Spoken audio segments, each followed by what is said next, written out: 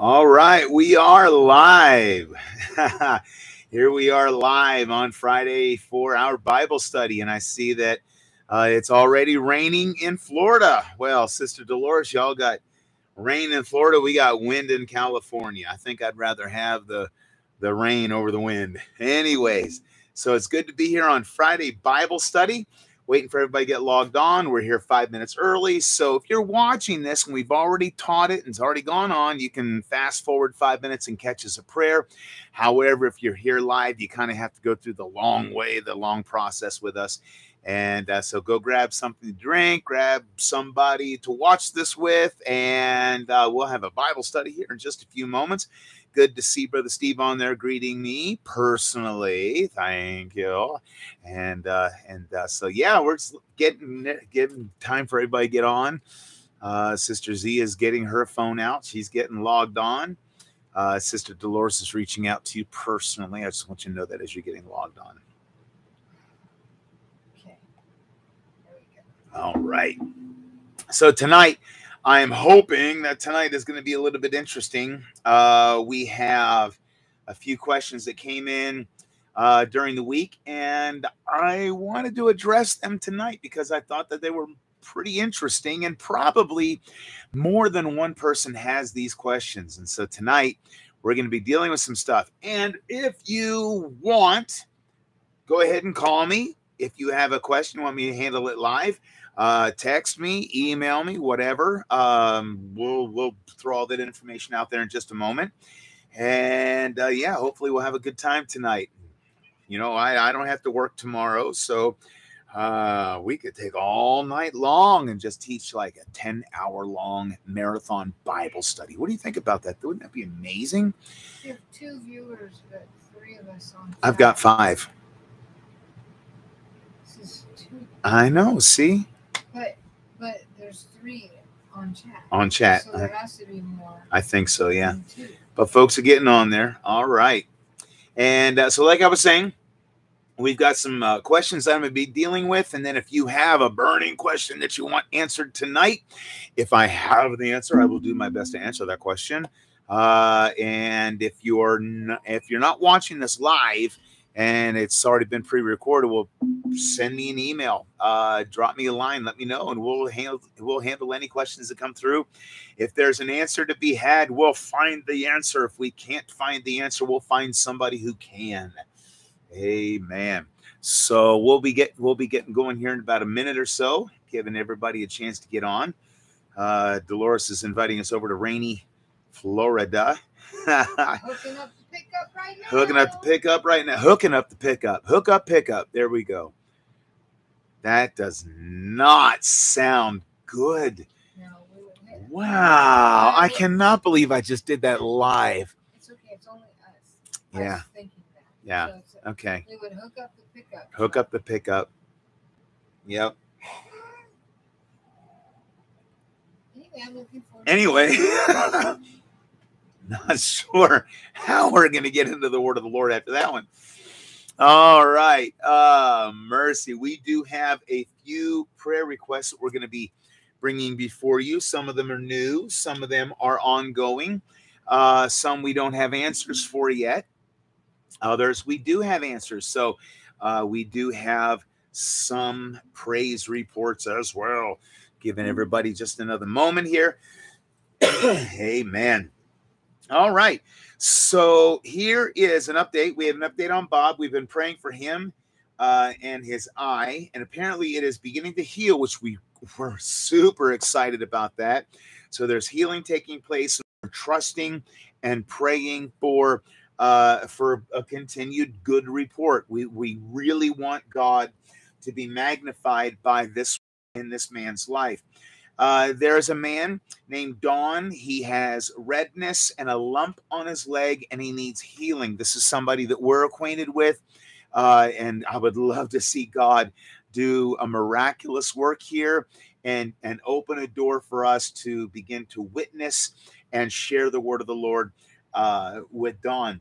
Please pray for our son Dustin and his wife Missy. They are going through some personal things that I am not going to throw out there, but they also need the Lord to draw them into salvation. Amen. So please pray for Dustin and Missy. Val and Jesse, please continue to pray for them. We're getting good reports out of the thing that they've been wrestling with. So keep praying, keep praying, keep praying, keep praying. And then continued prayers for Jill and her family. Amen. So many needs, and yet our God is bigger than all of those things. So let's go to the Lord together now. Jesus, we thank you for your amazing grace. We thank you, Lord, because you are the prayer answering God. You are the one that hears and answers all of our prayers, that there is nothing that happens without your absolute knowledge of it. And Lord God in heaven, we bring our needs to you, knowing that you are in control, trusting you, believing you, God. And God, we're asking you for your help in this Bible study. Lead us and guide us. Give us direction by your word. Be magnified, be glorified. We love you. We adore you. We exalt you in Jesus' name. Amen, amen, amen. Praise God. All righty. So I am really excited to kind of dig into this one tonight. Very interesting questions that have come my way. Now, before I get into that, very quickly, please, if you haven't done so already, subscribe to the channel, hit the notification bell so that you're notified when we go live or we throw anything up there. Give us a thumbs up. I do see those happening. Give us a comment, leave a chat, or if you have a question that you'd like me to answer, my information is in the chat window.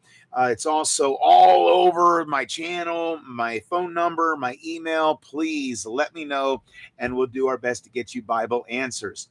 So I got a text earlier this week, and it starts out this way. Good morning. Pray your day started well. Does scripture allude to anything about aliens and dinosaurs? I recall hearing someone speak on this once at an assembly of God. I was a kid, so I don't remember if they were saying it's in the Bible or not. Now, I'm going to stop there because this is a multi-part question that I'm going to be dealing with. But right now, let's deal with the aliens and dinosaurs. Has anybody else, I'm really curious, has anybody else out there ever wondered about aliens and dinosaurs? Give me a thumbs up. Yes, no. My wife says dinosaurs. She has wondered about dinosaurs. So it's actually something that comes up in conversation when people are attempting to prove or disprove the veracity of the scripture. Okay, Dolores has never been concerned about dinosaurs and aliens. Or is that a no to something else? There's a conversation going on. Never mind. No is to that. Oh, no. Okay. So that's the problem with doing it like that. Huh?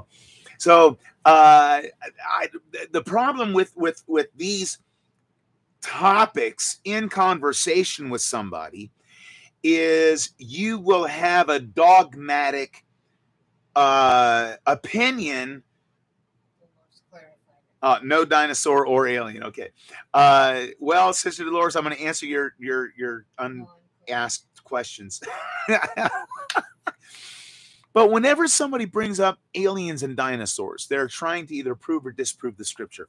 And so that is not my goal here tonight.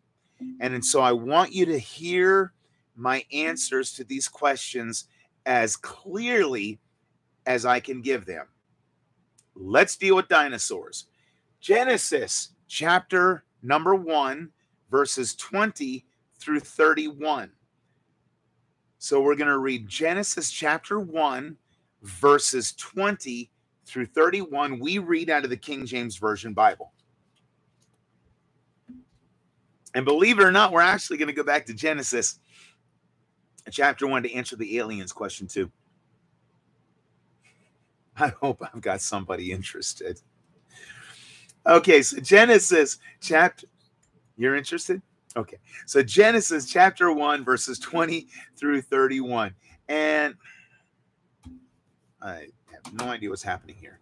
So the Bible says, and God said, let the waters bring forth abundantly the moving creature that hath life, and fowl that may fly above the earth in the open firmament of heaven. Do you know what day this is without looking in the Bible? Do you know what day this is? You're looking at the I Bible. was not looking. You were glancing at it. I was trying to. You were cheating with it. Okay. Third day. It is day number 6. Sixth day. Yeah. More happened in day number 6 than just creation of man. Okay. More happened than just creation. More than just Adam and Eve happened on the 6th day. Let's take a look. And God said, let the waters bring forth abundantly the moving creature that hath life, and fowl that may fly above the earth in the open firmament of heaven. And God created great whales and every living creature that moveth, which the waters brought forth abundantly after their kind, and every winged fowl after his kind. And God saw that it was good. And God blessed them, saying, be fruitful and multiply, and fill the waters in the seas, and let the fowl multiply in the earth. And the evening and the morning were the 5th day. Now watch this.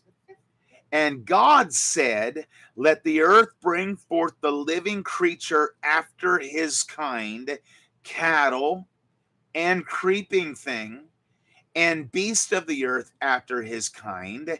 And it was so. Now, wait a minute. Didn't the 5th day just end? So what day is this? 6th day. This is the 6th day. And God said, My Bible says. okay. And God said, let the earth, okay. And verse 25, and God made the beast of the earth after his kind, and cattle after their kind, and everything that creepeth upon the earth after his kind. And God saw that it was good. And God said, let us make man in our image after our likeness, and let them have dominion over the fish of the sea, and over the fowl of the air, and over the cattle, and over all the earth, and over every creeping thing that creepeth upon the earth. So God created man in his own image. In the image of God created he him, male and female created he them. And God blessed them, and God said unto them, be fruitful and multiply, and replenish the earth, and subdue it, and have dominion over the fish of the sea, and over the fowl of the air, and over every living thing that moveth upon the earth. And God said, behold, I have given you every herb bearing seed which is upon the face of all the earth, and every tree in the which is the fruit of a tree yielding seed to you, it shall be for meat. And to every beast of the earth, and to every fowl of the air, and everything that creepeth upon the earth, wherein there is life, I have given every green herb for meat. And it was so. And God saw everything that he had made, and behold, it was very good. And the evening and the morning were the 6th day. Now, the reason I included day number 5 is because of the whales. And whales are very similar to the dinosaurs. So it's possible that the dinosaurs were created in either day number 5 or day number 6. But the way day number 6, it reads that now man has dominion over everything that the sea created and over everything that the earth created. And so it does seem to allude that whatever was created in day 5 was also in existence in day 6. So I don't have a problem with the existence of dinosaurs. I really don't. We get so much from the dinosaurs. We get the fossil fuels. We get these things. We've found bones. We have seen the archaeological digs and everything, and so now we're very confident that there were large mammals that existed on the earth. Now, see, this is where I really disagree with Christians, because I don't have a problem with dinosaurs. Look at the Komodo dragon. The Komodo dragon looks prehistoric. Look at the alligator, the crocodile. There are things that we're still finding in the oceans that look like, that's like should be from billions of years ago. And yet they're still in existence today. So I don't have a problem with God creating dinosaurs. God knowing the beginning and the end from the beginning and everything in between, he also knew that fossil fuels were going to be needed. And so the dinosaurs were a part of all this. Now, when Adam and Eve disobeyed God and sinned, death became a part of this planet's existence. It appears from the scripture that up until the disobedience of Adam and Eve and their original sin, death was not a part of the existence on this planet. Look at Romans 5:12. Romans 5:12. Wherefore, as by one man's sin entered into the world, and death by sin, and so death passed upon all men, for that all have sinned. So it appears like there was no death until they disobeyed. Evolution wants us to believe the dinosaurs had to die off before man came about. The Bible lets us know that, or it alludes to, we all pretty much cohabitated. It was not a meteor that killed the dinosaurs. It was man and his sin. Well, what about the oil and the fossils that show millions of years of being around? That's easily answered. When those dinosaurs were killed and they went back to the ground and the flood and all that water, and I don't have the math in front of me, but it's 0.3 pounds per gallon, and then you compress it 1 gallon on top of another big, so then it begins to square itself, then it gets wonky in the math and how heavy in compression it can get. So you have enough water that covers Mount Everest, compressing on all this death that has happened on the planet, and that accelerates the process of fossilizing and receiving these fuels. God had it all planned. He didn't need millions and billions of years to do it. All he needed was one good flood. So there's an answer to all these concerns from the Bible. I don't have a problem with dinosaurs. I believe they existed, but I don't believe they existed billions of years ago. And I do believe that man and dinosaurs possibly cohabitated at some point. That's my personal belief. And I think you see where I gain that. Now, will I say the Bible definitively says no? Notice I say the Bible alludes to, and now I have formed my opinion based on that. Am I making sense? Okay, Brother good. Jim says a sturgeon looks prehistoric. A sturgeon does look prehistoric. What about a piranha? I had one piranha eat another piranha. They were my pets. I had one pet eat another pet. So that's my answer and my biblical approach to the dinosaurs. I try to keep it as balanced as I possibly can.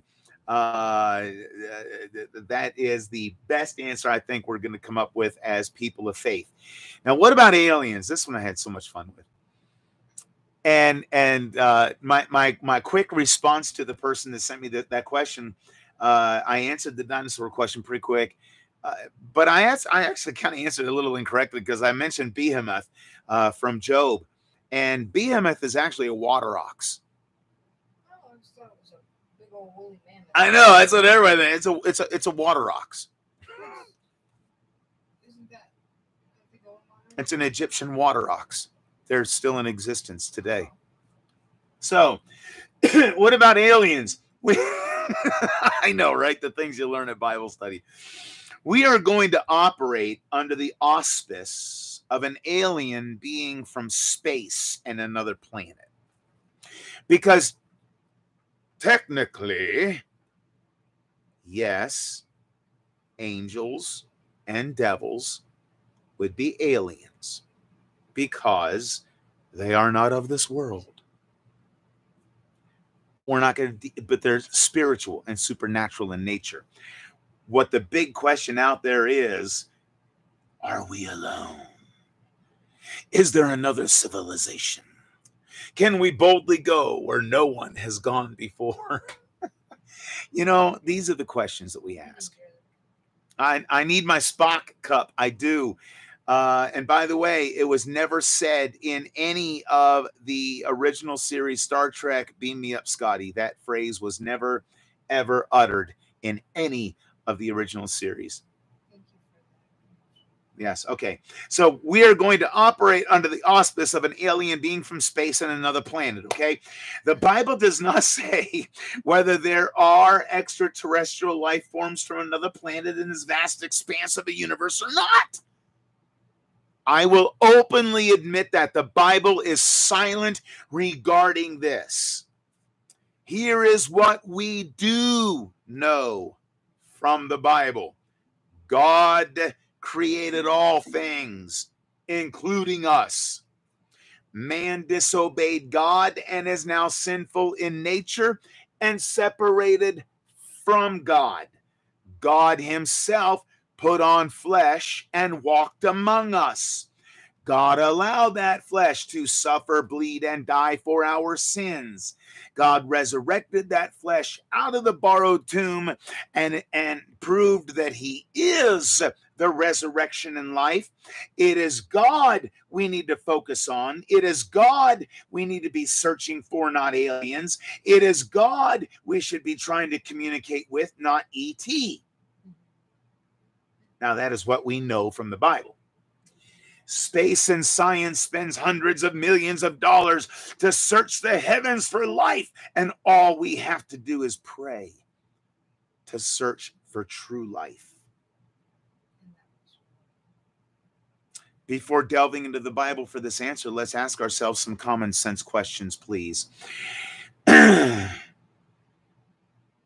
If primitive man was so, I don't know what, let's say primitive, then why would super advanced aliens be interested in us? Oh, did they want to assist us in our development?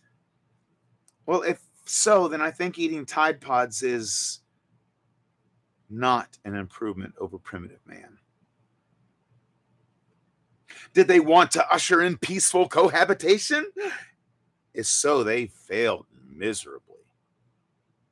Is our technology any better than ancient man? Well, the ancient Egyptians built the Great Pyramids, and we have no ability to duplicate it. There are many things of ancient man that confuse and confound our experts today. Nobody can explain how technologically advanced ancient man was. Watch this. Ancient man erected structures aligned with the stars, moved things that we have nothing powerful enough to even budge, put things in places no one can figure out how, and so on, and so on, and so on. Are we really technologically more advanced? They erected structures that were really high. They didn't have lifts. The Great Pyramids is a prime example. In Malta, there's another structure that dates older than the Great Pyramids, and they have no idea how, why, who, or what. And there are other structures. There's a city, I can't remember where it is, but it was called the city where gods were made. And yet it was, and nobody can explain anything. Do we really think that technologically we are more advanced because we have silicone chips or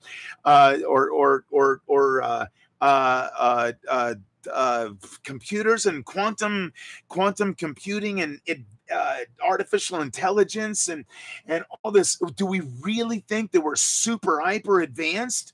Really? We think we're so hyper advanced because we have figured out artificial intelligence, but yet we can't figure out how to stop somebody from committing suicide? We can't truly map out the psyche of somebody who has a soul. Oh, we can go ahead and map out some electrical components and say now it has thought and it can have self-awareness, but it doesn't have a soul. Technologically, we're not advanced more than ancient man. Ancient man would laugh at what we think we've accomplished. We have forms of communication which is so much better, yet we're more out of touch with each other than ever before. And having more accidents. Yeah, our cars are smarter than ever before, and people are dying more frequently on the roads than ever before. I mean, come on. I don't think our technology is any more advanced. I just think it's different. So, let's see here. Final common sense question for tonight regarding extraterrestrials and us. What makes us think we are even remotely interesting to any civilization advanced enough to master interstellar navigation?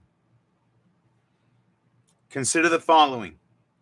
In order to travel fast enough through space to get anywhere in one single lifetime without cryogenics or things like this, you need to travel faster than the speed of light. That is 186,000 miles per second. Now, consider, dear ones, if a grain of sand hits something at that speed, it would release 5,600 times more energy than the bomb dropped on Hiroshima. If a grain of sand hit the earth at the speed of light, it would go right through it, punch a hole right through planet Earth. Now, a spaceship traveling at or faster than the speed of light would need power to create shielding to protect against any space debris, microdust, or anything that might hit you while you're traveling at or faster than the speed of light. So you would need something shielding you that was denser than planet Earth. Okay. Not to mention the power requirements to move you at or faster than the speed of light. And that requires me to explain something about E equals MC squared and the theory of relativity. And I don't have time for that, okay? So if there were a civilization that could accomplish that alone, it would be so not interested in us. Now, what does the Bible say? Genesis 1:27 says this. So God created man in his own image. In the image of God created he him. Male and female created he them. If there are any other civilizations out there in the cosmos, the best they can be is as good as us. Oh, that's narcissistic, isn't it? God created us in his image. There is nothing greater than God. And so we must be the pinnacle, the apex of his creation. Which means if there is anything else out there, the best it can do is match us. Well, wrap your brain around that. What does it mean to be created in the image of God? Is the image the same as attributes? It is. But there's one attribute that we're going to be dealing with more specifically than any other tonight, and that is God's passion. God does nothing without a foundation of passion. Passion is an intense, powerful emotion. Now, passion speaks of ardent love, amore. Our anniversary was yesterday. Her birthday was yesterday. Anniversary was the day before. It denotes a boundless, a limitless, an untethered enthusiasm. No boundaries to capture or hold prisoner an enthusiasm for something or someone. Passion is probably one of the greatest motivating forces, if not the greatest motivating force in the universe.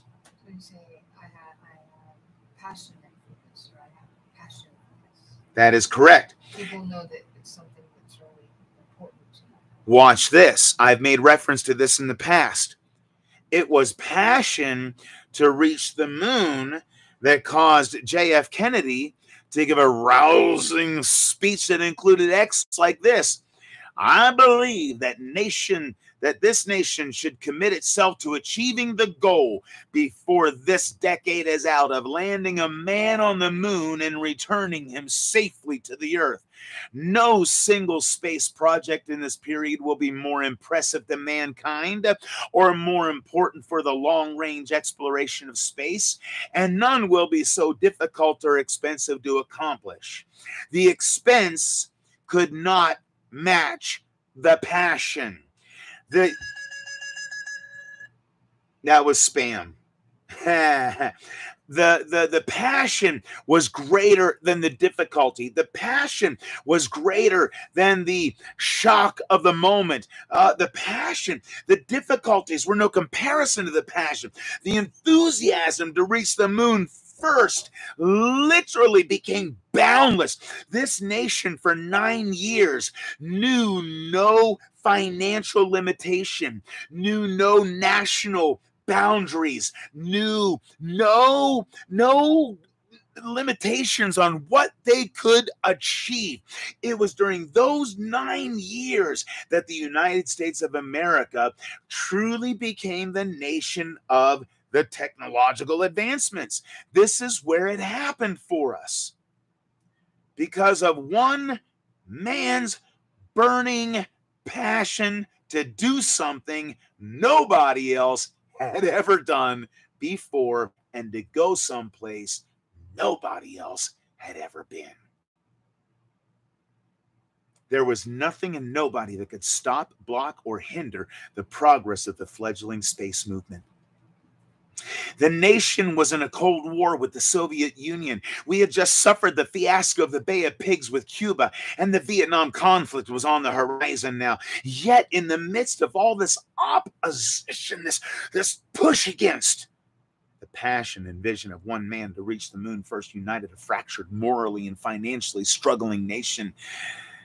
This passion gave America power to achieve its goal. Passion. Where did that passion come from? Oh, it's a product of evolution. It's a thing of chaos coming together and creating. No, you cannot explain passion with the theories of evolution. The only way you're going to explain passion is to point me to a passionate God who is so passionate that he is compelled to create something out of absolutely nothing but his only spoken word. The first recorded account of God's passion was for creation. And we would go back to Genesis chapter 1 again and read the entire thing if it weren't so incredibly lengthy. And I would fear boring you, those of you that get bored with the reading of the scripture, those of you that are enticed by the reading of the scripture, go back and read it with a fresh vision of God's passion reaching. Genesis 1. Can you tell how many times I've read from this chapter? This is the first page of my Bible. This is it. I do. Genesis chapter 1, beginning in verse 1, in the beginning, God created the heaven and the earth. Up to this point, there was nothing but God. What was there before there was God? There was nothing before there was God. God had to create time before there was the concept of before or after. I know I'm getting really wonky. I'm getting out there. I understand. We have a hard time comprehending these concepts because we live in such a linear fashion. But this is how it began. We have to understand God's driving passion. It drove him. His passion was so strong, so powerful, that it reached into the wellspring of power that had never been tapped before, to do something that had never been done before, and that was to create life outside himself. Well, I just rocked my whole trailer. Wow. His passion caused suns to burst into existence, planets and asteroids to be flung across the expanse of the universe, and galaxies to begin to rotate, and life to begin. That's the passion of God. God did not create man for the express purpose of worshiping him. He has the angels for that. It is so foolish for us to think that God needs our worship and praise. He deserves it. Oh, he deserves it, but he doesn't need it. The angels don't need the saints of God praying for them to become more powerful to overcome the forces of evil. God is all power. He does not need us to acquiesce to him. God does not need our obedience. God does not need our worship. God does not need our praise. God does not need our daily existence to be so focused on him. He doesn't need that. God needs nothing from you, and he needs nothing from me. We are nothing to God. When you compare us to him, we are a speck less than. What, we live 100 years maybe? He's eternal. What? We create electronics? God created life. To think that God would deign himself to even pay attention to one moment of my prayer time is mind-boggling in and of itself. This is the kind of God we serve. And his passion caused him to bring all this into existence. God did not create man for the express purpose of worshiping him. He's got the universe to do that. He's got the angels to do that. He's got demons. The demons worship him. God's boundless enthusiasm for creation provoked a surge of unstoppable power to perform this act of creation. Go to 2 Chronicles, please. 2 Chronicles, chapter 16, verse number 9. I'm going to tell you why you're created. Shirley said some churches do teach that we were created to worship. I know they do. I'm going to tell you why you were created. I'm going to tell you why biblically why you were created. 2 Chronicles 16:9. This is why you were created. For the eyes of the Lord run to and fro throughout the whole earth. Why? To show himself strong in the behalf of them whose heart is perfect toward him. That word perfect means complete or full. It doesn't mean that you live a life of absolute perfection. It means that your heart is complete. It is full toward him. And now you're striving for that perfection. But as long as my heart remains full toward, again, completely toward him, not devoted to anything else but him, okay, then I got a chance at this. Now, that requires something of us, right? Passion. We are created in the image of God. God gave us his passion. We are the only being that I know in existence that can match God, passion for passion. How do I know this? Man is driven to create fusion energy like the sun. We are being driven to create our own sun now. We are being driven to create life. There is a passion within humanity to push the boundaries and to see what else we can create and to see what else we can do and to see what else we can invent. God put that in us. Don't punish your children when they explore the boundaries that are before them. Teach them how to explore them safely. Amen. That's a God-given drive, that passion to push against something that's holding us back. I want to see what's on the other side because that passion. We are the all. This is why. Okay, I have 5 cats in this 38-foot trailer, and they all coexist and survive because that's all they know. They don't have a drive for more. God created mankind to match him passion for passion. But okay, because the Bible says, set your affections on things above, not on things of this earth. So yes, thank you, Sister rziriak. It matters where we put those passions. That's where we either get into trouble or we are okay with God. Is our heart complete and full toward him? Is our passion 100% towards him, or is it divided otherwise? See, God's passion was 100% towards us. That's what drove him and motivated him to put on the body.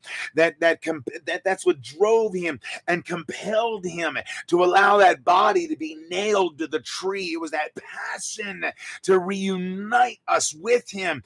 Do we have that same driving passion within us? Yes, but what are we driving it towards? And so, with all this, I must say, if there is an alien civilization culture out there, then as good as it's going to get is what you see in front of yourself. Because God created us in his image, and that passion is driving. For good or bad, it starts wars and it starts families. You know, nations were born and killed by passion.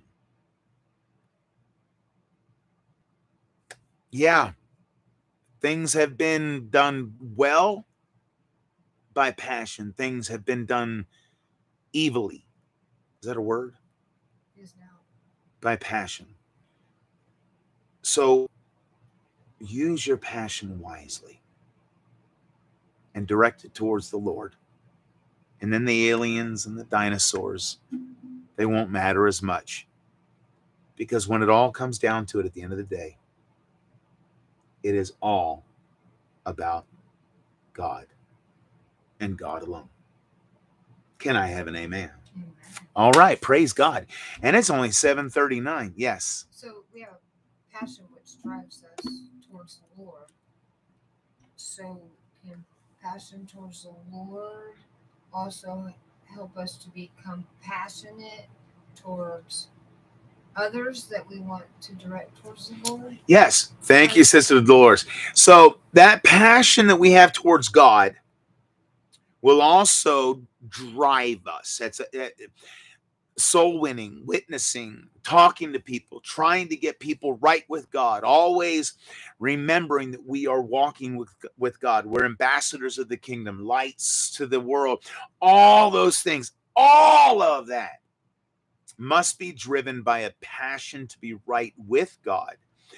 Now, here it is. Here's where pastors, preachers, and churches and people fail. It begins so innocently with the right passion, and God responds to it. As God responds to it, others see it. If that passion does not remain focused and driven towards God and God alone, then we assume part of that glory. Then we get a little wonky in false doctrine. And then we go really bad. So as we pursue, and this is the side of witnessing and seeing God do things that we don't talk about. As we see God do these things, we have to be prepared in our heart to let that passion not be diverted towards lusting that other stuff, but let it always be driven towards God. If our passion to be right with God overrides our lust for everything else, we'll be okay. But you and I have seen it enough in Pentecost where that passion becomes a lust for power and fame and spiritual authority and pride and everything else that goes with that. And that's where people go sideways. So the passion I'm talking about will produce results in the kingdom of God.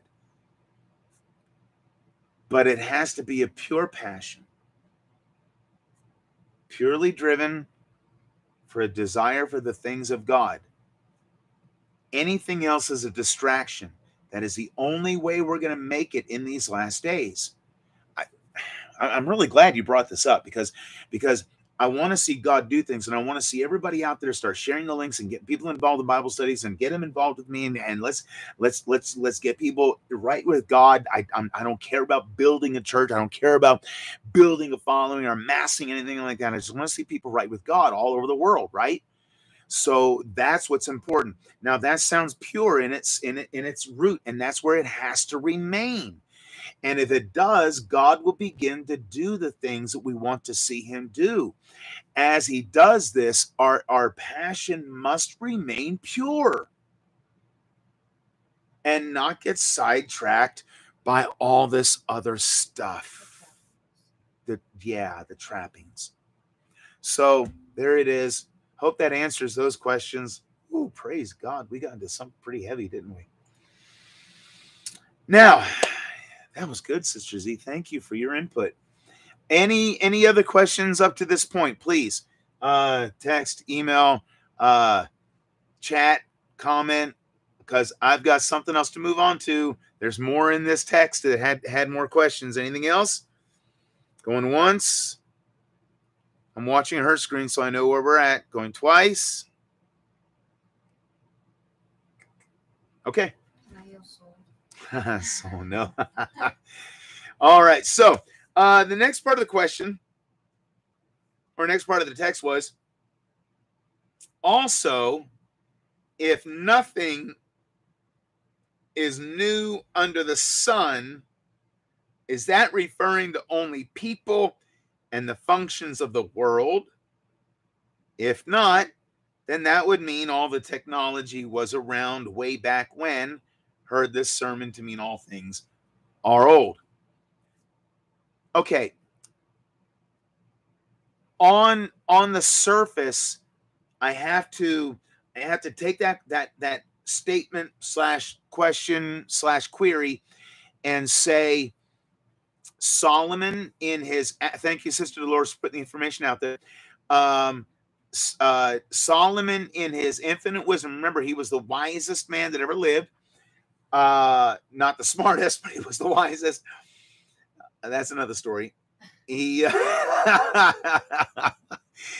he wrote these words, or said these words, and there is no new thing under the sun. Now, before we go into answering this question, let's look at it in context. Okay, no new thing. Ecclesiastes chapter 1, verse, let's just go to Ecclesiastes 1.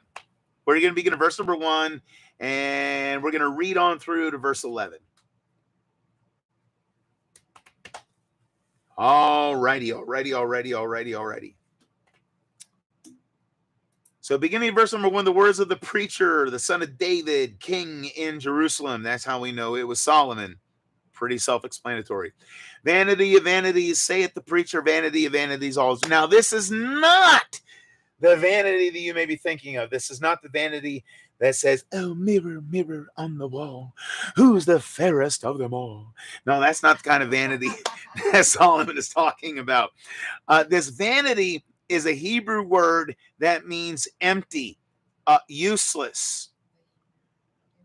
Yeah, just no substance there whatsoever. Picture, if you will, a wide mesh net trying to hold water. That's vanity, right? Okay. Verse number 3, what profit hath a man of all his labor which he taketh under the sun? Well, one generation passeth away, and another generation cometh, but the earth abideth forever. The sun also ariseth, and the sun goeth down, and hasteth to his place where he arose. The wind goeth toward the south, and turneth about unto the north. It whirleth about continually, and the wind returneth again according to his circuits. All the rivers run into the sea, yet the sea is not full. Unto the place from whence the rivers come, thither they return again. All things are full of labor. Man cannot utter it. The eye is not satisfied with seeing, nor the ear filled with hearing. The thing that hath been, it is that which shall be. And that which is done is that which shall be done. There is no new thing under the sun. Is there anything whereof it may be said, see, this is new? It hath been already of old time, which was before us. There is no remembrance of former things, neither shall there be any remembrance of things that are to come with those that shall come after. Wow. Okay. Now, I have a simple explanation for this. I went back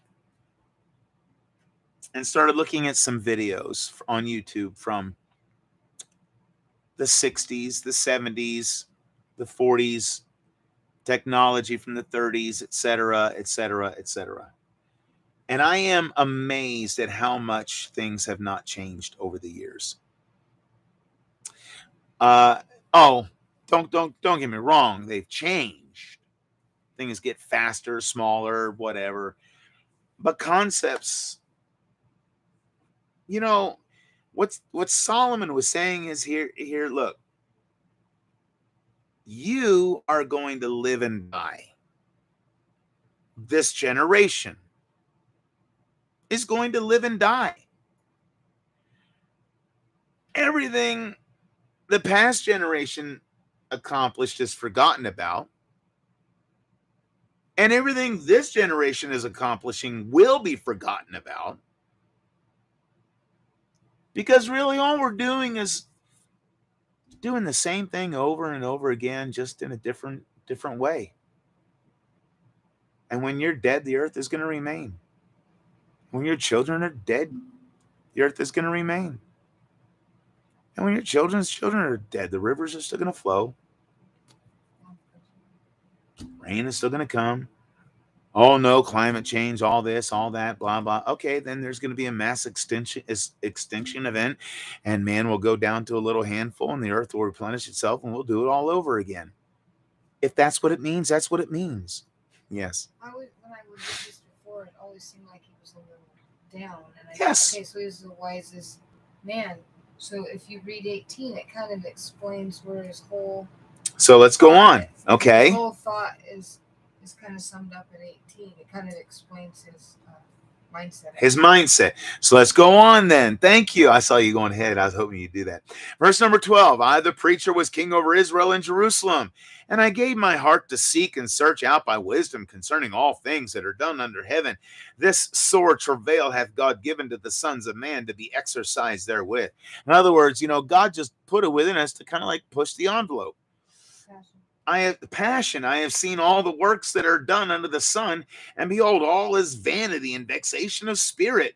That which is crooked cannot be made straight, and that which is wanting cannot be numbered.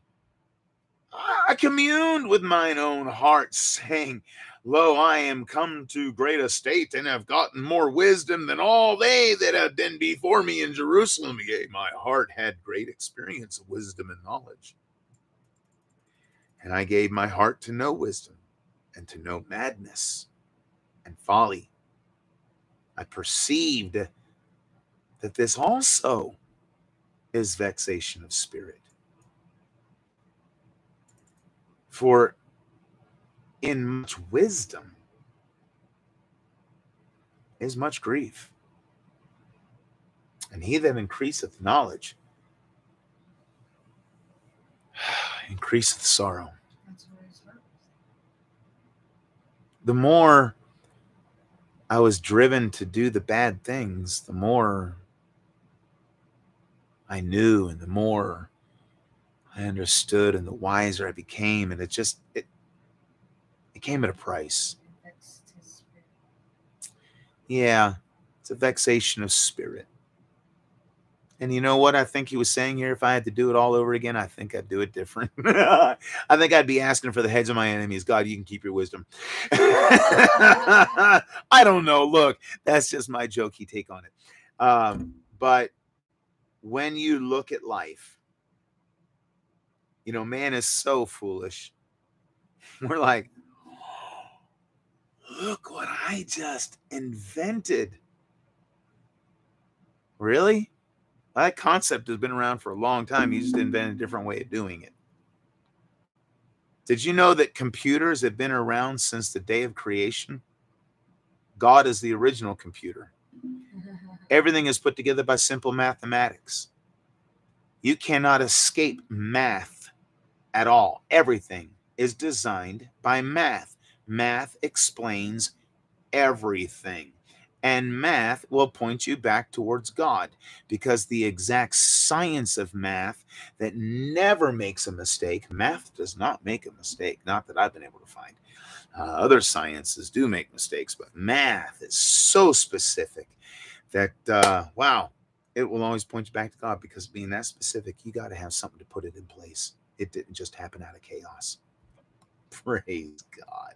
All right. So anyways, I hope that's right. Sister Shirley, life continues. And what I've learned in my 56 years is that there's really nothing new yet. Not really. I heard it explained this way. We were driven within 9 years to get a man to the moon, right? To go the furthest distance we've ever been, to get a man to the moon. Wow. Next thing we did, we thought we really accomplished something by putting a man in orbit in a space capsule, space station. Now, we think we've even gone better, because we can get a man up there and back in the same day. Are we really progressing, or are we digressing? The Bible says evil men and seducers shall wax worse and worse. When you look at all the accomplishments and the advancements that man has put in place, all it has done is set a greater stage for the Antichrist to take over, to take away your freedoms, to take away your lifestyle, to take away your ability to live for God. Everything that we've accomplished as mankind up to this point has only set the stage for our ruination. Yeah, the more we create more stuff, the more we're limited in what we can do. Are we really doing better, people? That's why our passion needs to be for the Lord. There you go. Well, I hope I answered the questions. I hope that was satisfactory. I hope that was fun for you, because it was a blast for me. I guess we'll find out who's on Sunday. Nope, it didn't answer it. Uh-oh. Is that what she said? It didn't answer it? I don't know. Oh, okay. Man, Pastor just had to go Woo!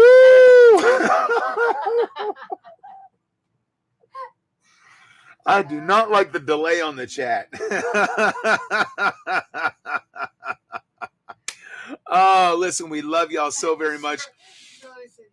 We're going to pray right now. God in heaven, thank you, God, for your many blessings. Thank you for your word that helps us to understand life as we live it. That, Lord God, regardless of all that's happening around us, your word can help bring our focus back. That we need to focus on you. We need to live for you. We need to walk with you. We need to serve you. We need to pray to you. We need to reach out to you, communicate with you. It's all about you. Lord God, I'm asking you to bless your people, strengthen your people, encourage your people, God. Have your way all this weekend. Be exalted, be magnified. Have your way in Jesus' name. Amen, amen, amen. Praise God. We love y'all. God bless you. Have a great weekend. We'll see y'all Sunday. We miss y'all so much. Amen. Hope you had fun, because I did. Hallelujah. Don't put nope up there.